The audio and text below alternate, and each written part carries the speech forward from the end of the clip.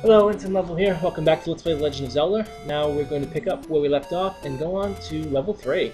See if we can get ourselves a nice dungeon item and a piece of the triforce. It's one step closer to putting that thing back together.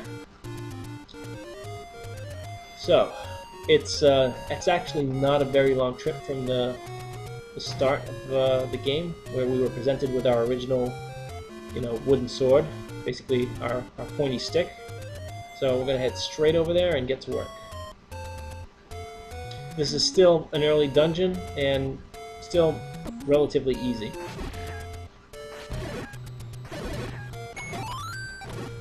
Alrighty. Oh, gotcha. I know in some of the dungeons there's more than one way in. There's of course the opening right there. This might not be one of them. I could be completely mistaken. Alright. In some of the dungeons you can get in by moving an armor statue. And it takes you right to the first room. It's not a separate room or a back door or anything. So it just a set of stairs that appears into the armors when you trigger them to leave, and you get into the dungeon that way. It's no big deal.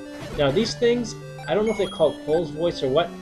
No, Pole's Voice I think are the rabbit-eared things that we'll see later. But interestingly enough, if you don't have the white sword when you get in here, which is very possible, they will split into those gel enemies. But if you have the white sword or stronger, yes, there's a stronger sword, you can kill them and they can actually drop items. If you split them into the gels, they will not drop anything for you, so just keep that in mind. I mean, if you come in here and you don't have the, if you come in here and you don't have the sword, there's not much you can do about it. They'll split unless you just leave them alone. But just something to keep in mind. And when I was younger, I didn't necessarily have the white sword when I came in here because I didn't, necessarily know where everything is. Now these things are called dark nuts, and they're a pain because if you attack them in the front, they will block it with their shield. So it's hit them on the side or in the back. And if you've got a stopwatch, that's nice too. Alright, I've got almost the maximum amount of bombs I can have, so I'm just going to leave that there. But it should be there when we come back, and I'll probably double back through the room to show that. It'll just keep reappearing. There you go, we've got the compass. So we know what the triforce is. You can see it glowing up there. And just take care of that key. I've got 6 keys, so I guess I don't have to worry too much about conserving them. Alright, room with dark nuts. I'm just basically firing blindly because I got this little buffer here, and I figure it makes sense to use it. It's always nice to be able to fire your sword across the level. And as you've noticed, I've never actually explicitly said it, but you can only fire your sword when you're at full hearts. I take any damage, and I got to use a sword. Well, like a regular sword. Yet another stopwatch. That looks like it's at 2:15 or 3:15. Oh boy, oh dear. There are a lot of enemies. I'm even getting some slowdown. There are so many enemies here. I actually don't think you have to kill all these guys. I'm going to give it a go. I'm starting to run out of room. Oh, there we go. Got out of trouble there. Once you... Yeah, see, I've thinned them out a little bit. So now the slowdown's gone. Oh. Well, hey, I'm still okay. And I almost wonder if I should leave this one guy here. But I want to see if they drop anything. Alright, they dropped more bombs. So I'm going to leave the bombs there too. Hopefully, when I come back, the bomb will still be there and the enemies won't. And, oh, look at that. We got ourselves a raft. So you did not have to kill those guys. You saw that the stairway was completely open. You did not have to take care of all of the dark nuts. I just wanted to see if I could do it. Grab ourselves a raft. And that'll help us back up on the overworld. I'll try to make use of it before the episode's up. There's no reason not to grab the bomb at this point, so I'm going to grab it, because I'm not coming back this way. Or at least I don't plan to. Let's see, just checking. I like to check my hand-drawn map to see where I've been. Even a lot of times when I have the map already, the regular map. Now these little these things I believe are called bubbles, and what happens is when they touch you, you temporarily lose the ability to use your sword. Checking the map again. So if I can just show you. See, I'm hitting the A button. You have to take my word for it, and I can't swing my sword for a few seconds. Okay, hitting the A button, hitting the A button, hitting the A button, and there, got it back. So it's temporary. It's not permanent. I mean, that wouldn't be fair. They permanently took away your ability to use your sword. Now you can, the ways, obviously the way to get your sword back is to A, wait a few seconds, or B, if your health is fully restored. They're giving us a lot of bombs in this level. Huh. Oh, by the way, those items, whether they be bombs or other things, cannot be picked up by your boomerang when they appear like that as a prize for killing enemies. I'm not sure why that is, but you can't get them that way. You have to walk over.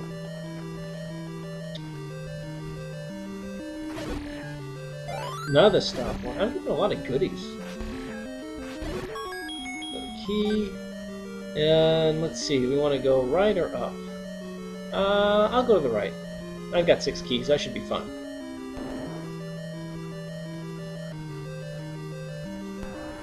Alright, there's the map. There we go. And let's see. Alright, if I go down, I think I'm going to be heading towards the boss in the triforce. I don't want to do that quite yet, because I would like to, certainly on these early levels, because they're not that big, explore them, show them, show everything off. And there's not much, I mean, this is the 3rd level, and it really doesn't, pick up. There's not much to it. Let's see. Did you get the sword? See, if from the old man on top of the waterfall, if you haven't gotten the white sword yet, this guy will give you a clue as to where it is. And it would really help you out. Like I said, if you hit those, I don't know what they're called, those blob things, they turn to gels. If you don't have the white sword or stronger. If you have the wooden sword, your good trusty pointy stick, they'll just split and turn into 2 gels. Each one will turn into 2 gels, and you can't get any drops from them. They won't drop rupees, hearts, or anything else. I think the only thing they do drop are rupees and hearts, although maybe the occasional time clock, which I, for some reason, am seeing a lot of in my run-through. I don't know why that is. Alright, let's continue on. This is where I got the map, and as you can see, I've been through all but 4 rooms, and one of them has a triforce, one of them has a dungeon boss, and this one's got dark nuts in it. So I'm going to be a little conservative. I should be fine. Alright, maybe I'm being a little too conservative. 1 down, 5 rupees, thank you. 2 down, and 3 down. Door opens. And this is the room right before the boss, which shouldn't be too much of a problem for me. Even if I get hit with bubbles, I got my boomerang. Alright, there we go. Wow, I got my sword back just in time to avoid getting hit there. Alright, see now, here's another thing. Appears. That'll also stay there too, but I might as well take it because I'm going to fight the dungeon boss, who is this ugly thing. The reason you're getting lots of bombs is because the best way to take this guy down is to get him with bombs. You can even get him with 1 bomb if you place it correctly. You can also stab him with your sword. I got 3 out of 4. But now the problem is he runs around a lot quicker, and there's my full heart container, so I'm up to 9 hearts, I believe. Yes. He goes around really quickly, and it can be a pain in the ass to plant that 2nd bomb. Now, I'm low on bombs. What I could do is I could go back to the dungeon, and those bombs that I left behind would still be there, but for 2 bombs, it's not worth it. I've been getting lots of them in the overworld, so I'll just let them lie. They will not be there if I re-enter the dungeon. I have to kill everything again. But there's no reason to come back in this dungeon. So there we go, another piece of triforce. That was accidental. That armor statue. Releasing that armor statue. Alright, now we look, we got 3 pieces of the triforce. 5 pieces left to go. Alright, I'm going to see if I can't put this raft to use before the end of the episode. See if we can get a goodie with it. Probably, not a big deal. Alright. Now, as you might guess, the raft gets you over the ocean. So there's only, I think there's only 2 places, no, back to the beginning again. I think there's only 2 places in the game where you can actually use the raft. So I'm going to do that.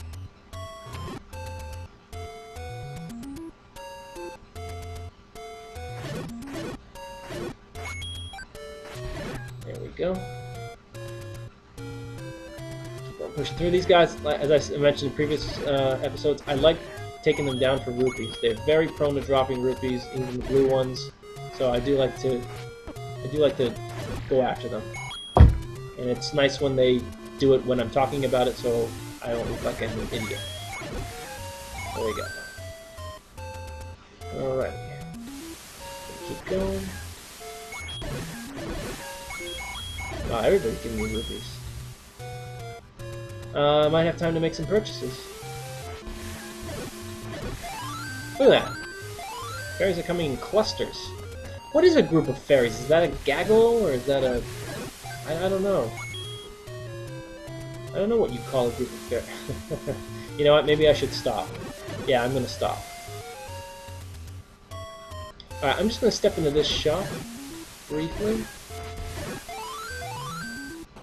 Because I want to see if they do. They sell arrows. I'm gonna buy them right now because I've got plenty of money, and I might even go and grab some more before I finish up here. So now there's a little dock there, but I can't use the raft to get to it. You might think I would be able to, but I can't.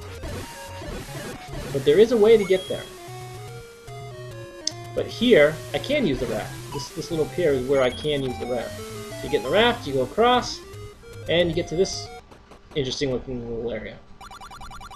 And a wise bald man gives you a choice, and the best choice is, of course, to increase your maximum number of hearts. Goes without saying. Now, I'm going to continue on my little walk here. Oh, that was unfortunate.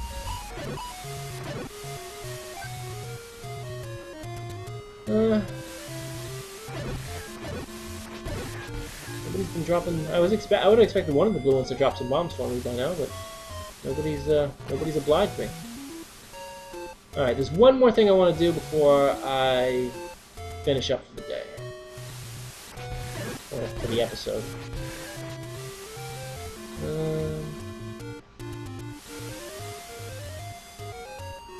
Now, if you go here and you push, now I think of this as a. You remember that Eastmost Peninsula clue? I think of this as a peninsula. It's got water on all but one side, and there's a secret here.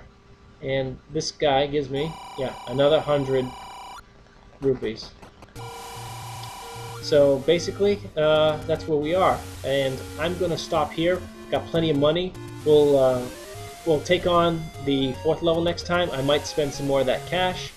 And for now, this is Ensign Level. And if there's next time, I'll see you then. Thanks for watching.